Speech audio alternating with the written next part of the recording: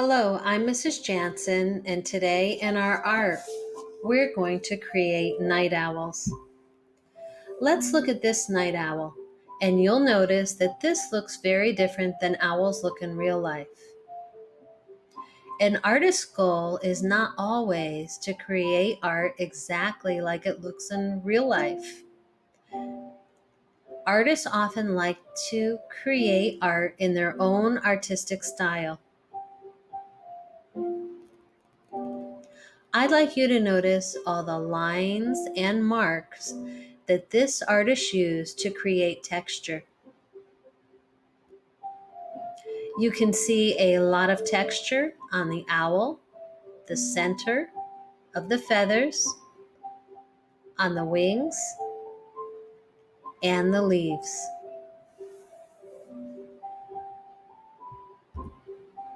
There's some interesting facts about owls. There are over 200 types. Most are nocturnal, which means active at night. Most owls have large eyes and a flat face. Here we see three owls, and they each look different than each other. You can compare to see similarities, and you can contrast to notice the differences.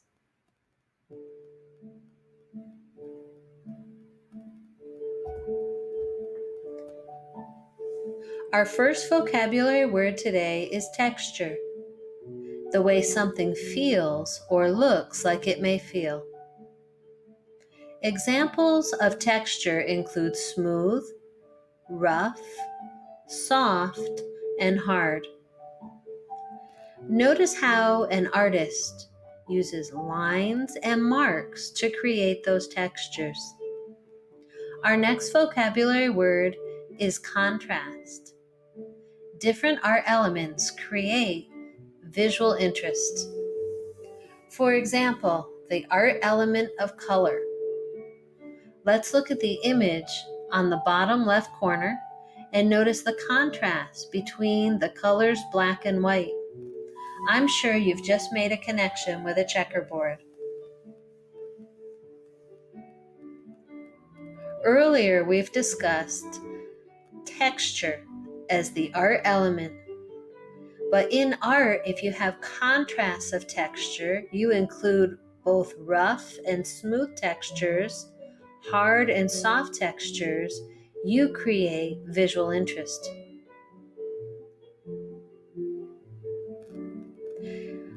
Now let's look at the contrast in size. For example, large and small in the image of the dogs on the bottom right.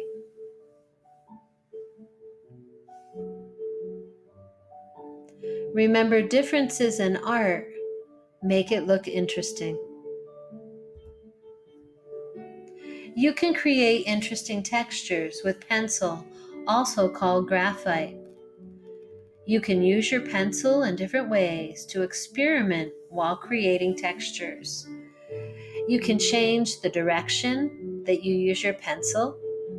You can draw shorter and longer or overlapping marks or lines. You can change the pressures. These are several interesting texture examples that you can experiment with. You may or may not use them in the art that we create today, but it may be an opportunity for you to go back to these textures, experiment and practice, and use them in a future work of art. Let's get started drawing our night owl together. Please have your pencil and paper ready. You can add color to your artwork using crayon if you choose later. You'll see my screen change so that we can draw together.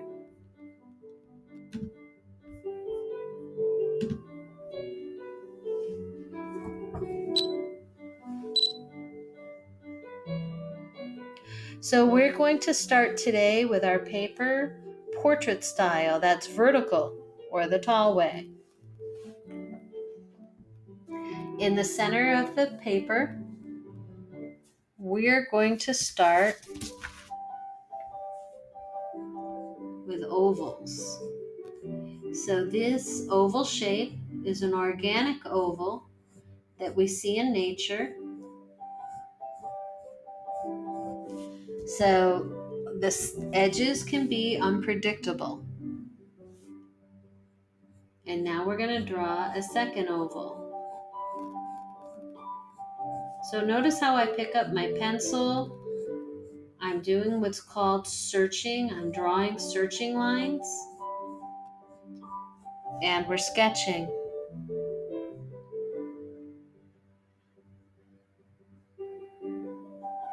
Let's go inside this oval with a smaller one.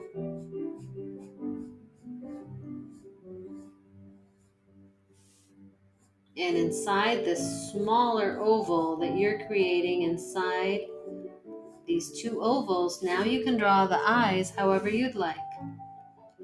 I'm just going to add a small oval to show a highlight and make it look like my owl is going to be looking up.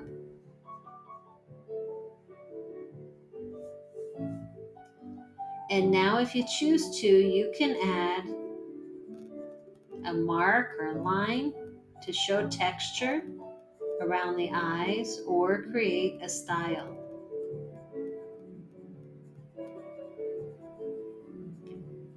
Remember, you're making your own choices and you don't have to add exactly what you see me adding.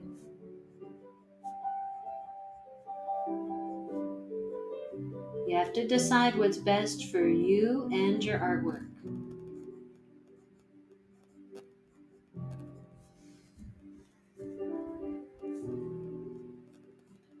Okay, now I'm going to go above these ovals with a curved line like a rainbow.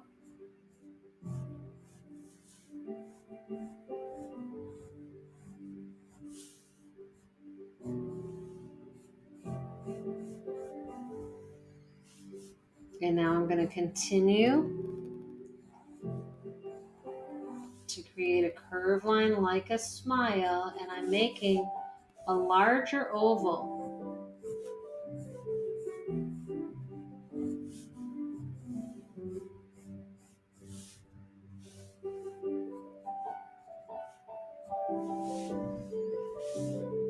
Okay, now in the center, I'm going to create a curved line more like a rainbow.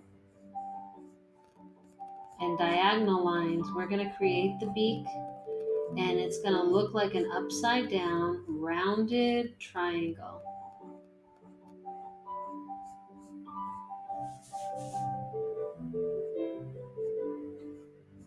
And remember, anytime you're drawing, if you want to change something, your eraser is really a great tool. It's often called a reverse drawing tool. And you can use it to change or refine your work.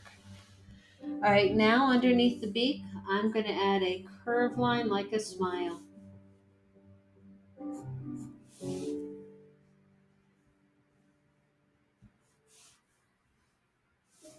And now I'm going to go underneath this curved line. I'm going to add another one that goes up to the top of the head. And I'm going to go back in and erase that line from that last curved line like a smile that we added. Now I'm going to go on this side and I'm going to add that curved line that goes up and around to the top of the head. So now at the top of the head, I can decide how I'd like to draw it. I'm first going to connect these lines with a curved line.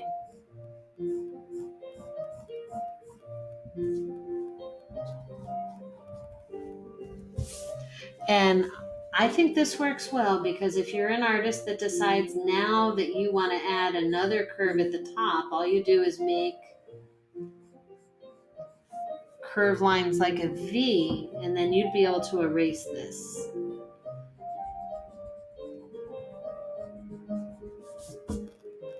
So for example, here we have that curved line.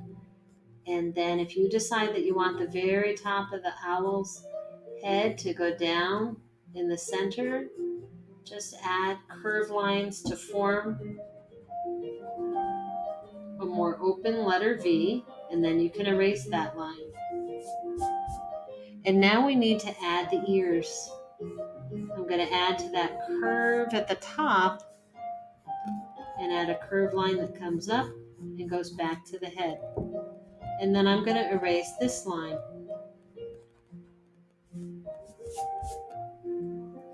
Now I'm going to go over on this side.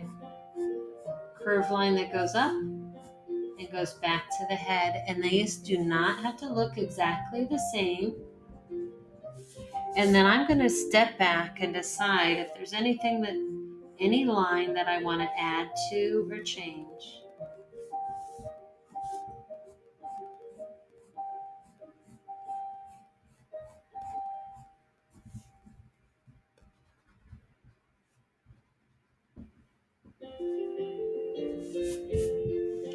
All right, so now we've got the head of the owl drawn. And for now, we're going to focus on the body of the owl.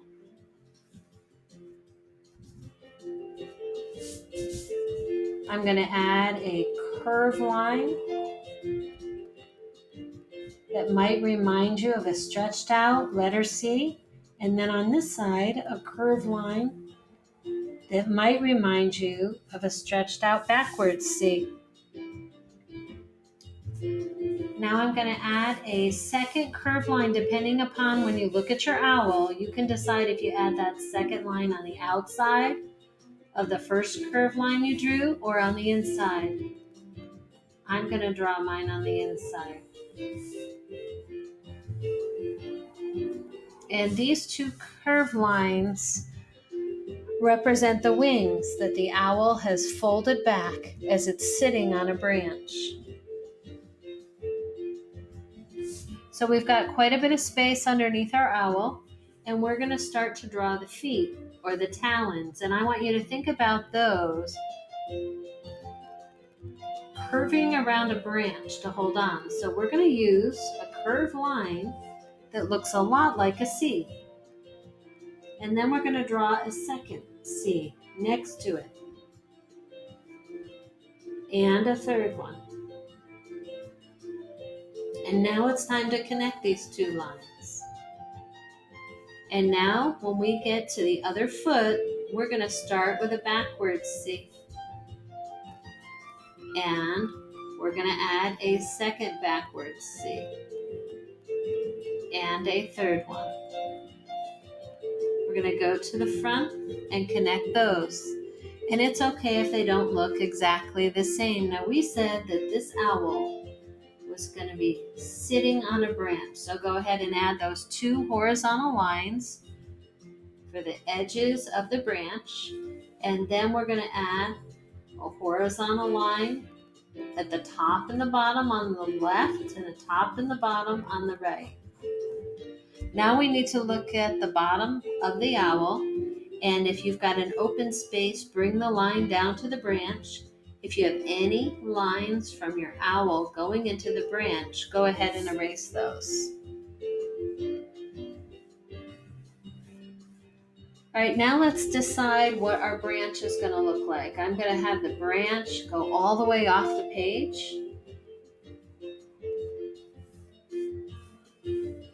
And now we have to decide what the branch is going to look like on this side. I'm going to add a curve.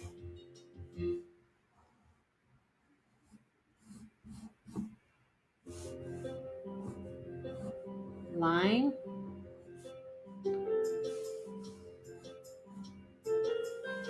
And I often think of V's, like the letter V. See how that looks like a letter V or a letter Y.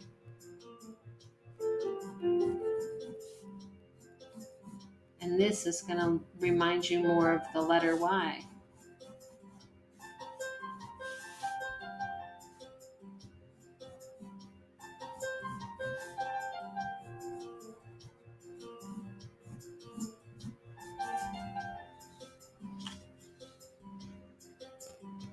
All right, so now we've got the main shape of our branch.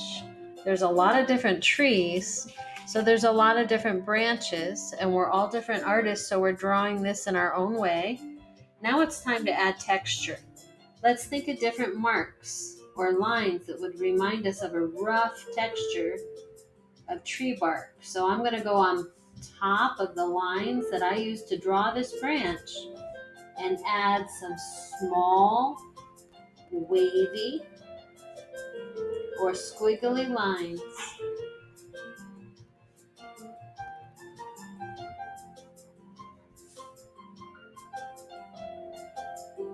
Don't forget to add the texture in between the feet of the owl.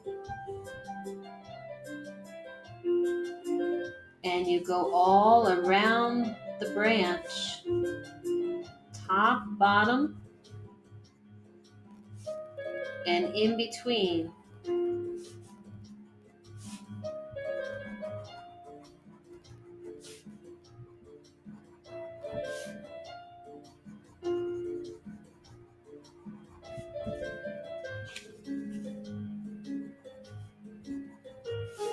So we're changing the texture of the branch from smooth with that straight line to rough with the squiggly line.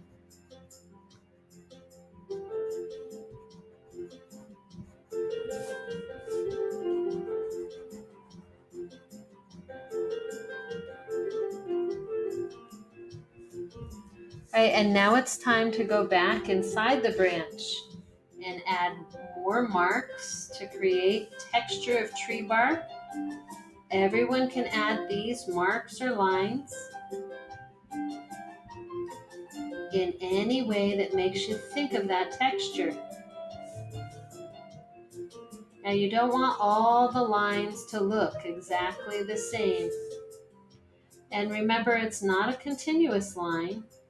That means it's not one line that never ends on the branch. You're going to pick up your pencil as you make different lines and marks. They can even go in different directions. Some of them may overlap. Think about the spaces in between your lines as you think of tree bark.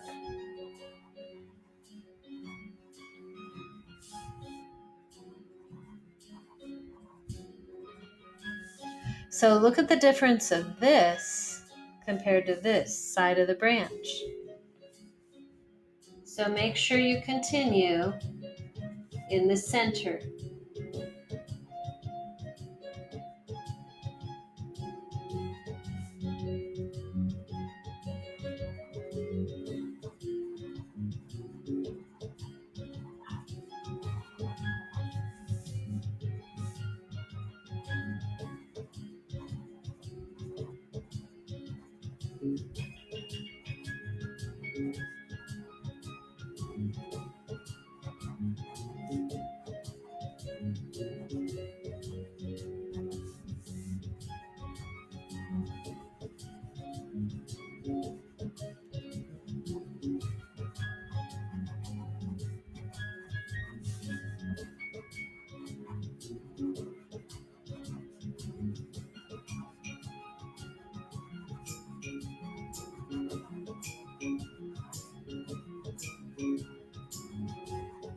So continue to fill that branch with different marks that make you think of the texture of the tree bark.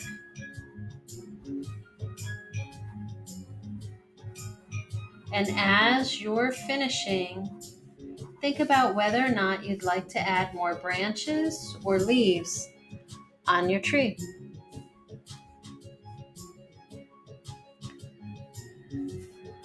So I'm going to add some leaves. I'm going to start with some straight or diagonal lines.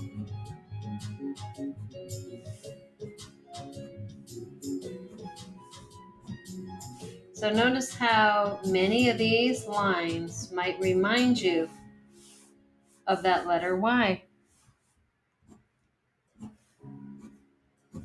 Forward facing Y or backwards. All right, and now we're going to add leaves. Now there's a lot of different trees with a lot of different types of leaves, so you can add leaves any way you'd like. You may have decided that you don't want to have leaves. It's up to you. So if you have a tree that's lost all its leaves, it's called deciduous, a tree that drops its leaves.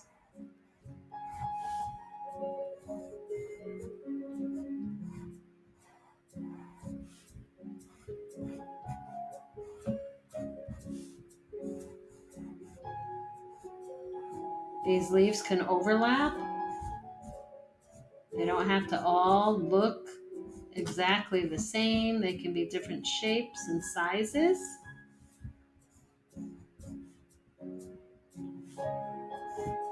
Remember that contrast, differences make your art look interesting. All right, now we're going to go back in and add additional texture inside the leaves.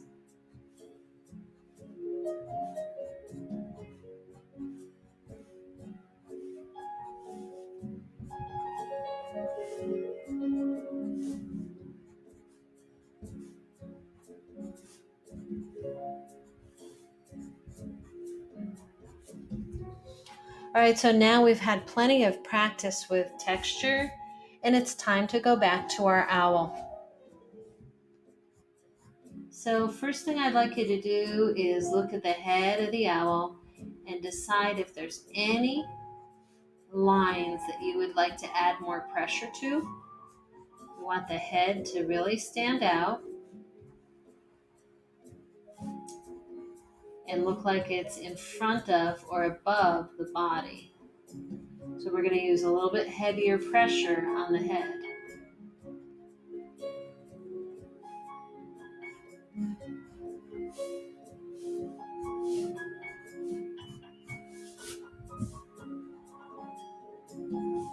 And now we're ready to think about feathers in the center of the owl. So you can use any lines or shapes. You're going to see me use a curved line, more like the letter U, uppercase. And I'm going to create a lot of connected overlapping U's that go down the center of the owl.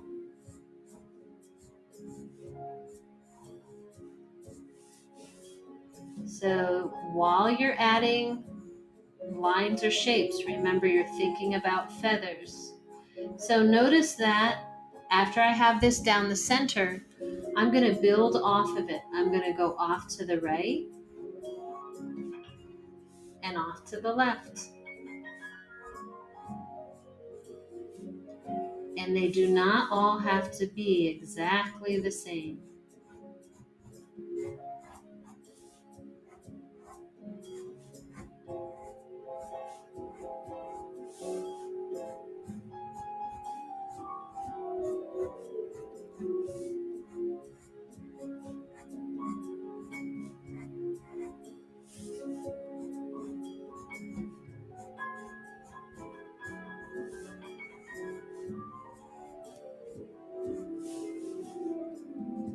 The whole time you're adding these shapes, be thinking about the texture of feathers. Once you've finished filling in the center, now we're going to add the texture. And you can add a lot of different types of marks to show the texture of feathers.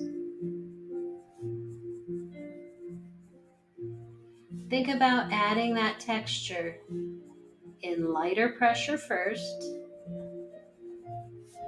and then consider later adding to it. So I'm going to put my first layer of texture on all these feathers.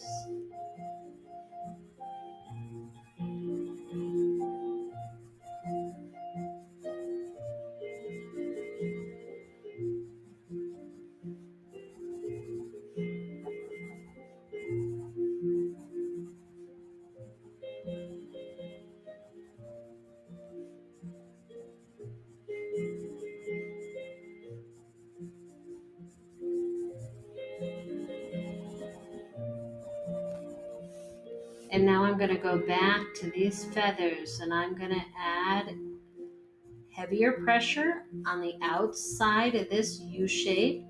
And then I'm going to go back to the bottom and add a heavier pressure. Remember, you're making your own choices and you don't have to make the same choices that you see me make. You have to decide what's best for you and your artwork. It's very helpful to always step back a little bit from your art as you're making choices. So remember, add a little bit of heavier pressure on the outside and then add that second layer.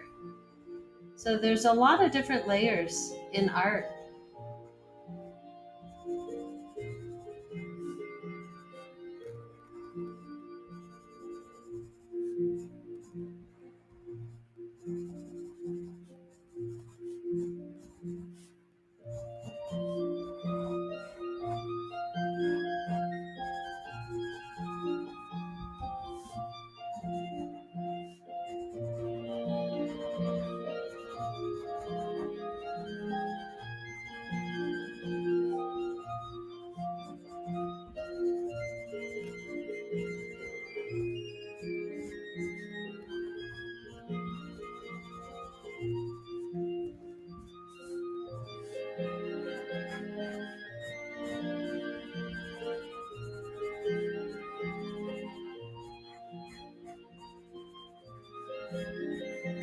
So notice how different this texture is in comparison to the tree bark on the branch.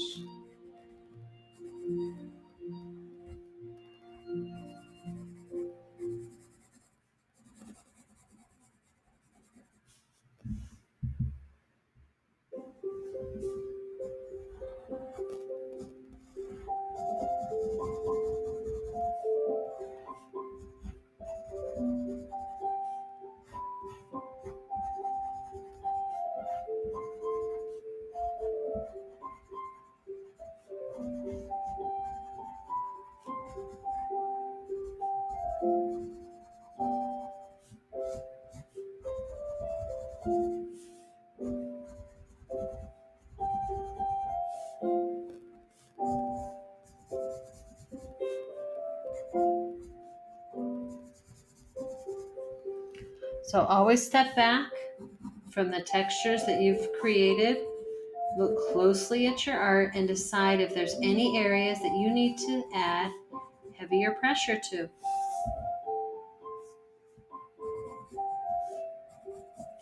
Now let's go back and add heavier pressure to those two curved lines that form the wings.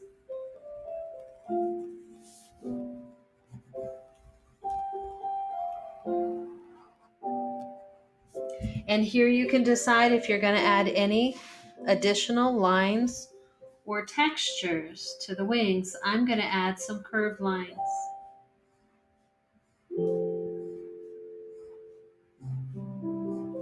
Please make the choice that you believe is best for your artwork.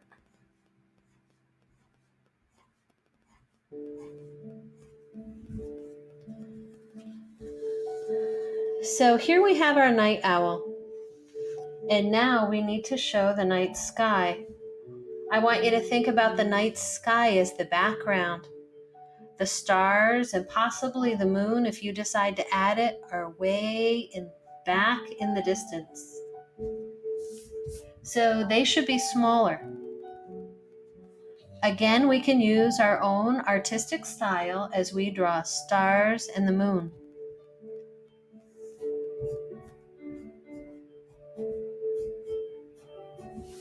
Maybe you decide you'd like to add a shooting star.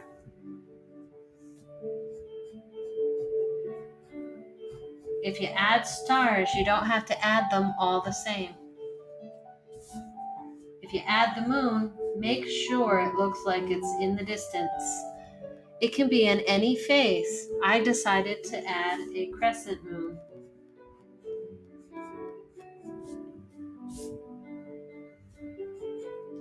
There's many ways that you can show stars. You may want to add little circles. Some of you may prefer to add this style of star, where it looks like X's and a horizontal and vertical line. I'd like you to remember that the sky in the background is above the owl, on the side of the owl. It's also in between the branches, and it's below the branch. So don't forget to add some stars for the night sky below the branch.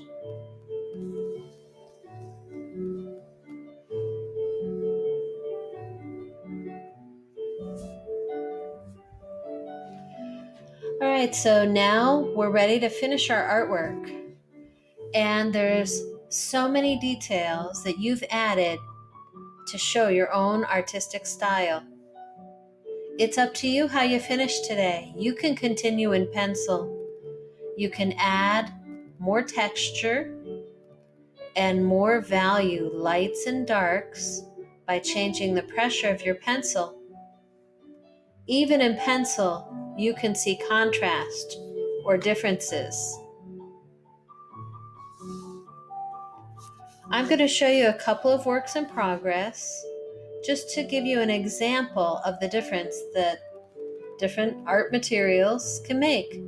So I started in crayon, and I was choosing colors that were very different than real life. I also decided to add value. Notice that you see darks and lights. And when I was coloring the beak, I moved my crayon in the direction of the curve of a rainbow to make it look more rounded. I also moved my crayon in a circular direction on the eyes to give them more of an illusion of three-dimensional form like a sphere. When you use one color on top of another, it's called blending. Here you see the same color with heavier pressure at the bottom. And you'll also notice that I went over the pencil lines with a black marker.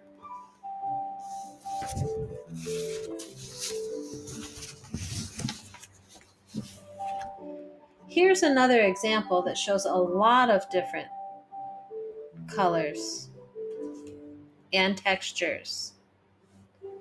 So remember, your art can be exactly what you feel is best for you and your art.